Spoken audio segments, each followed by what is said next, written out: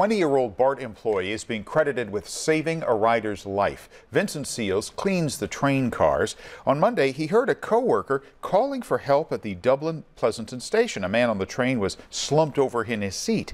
Seals told BART he didn't feel a pulse, so he started CPR. A police officer later pitched in. The man came to again just as paramedics arrived.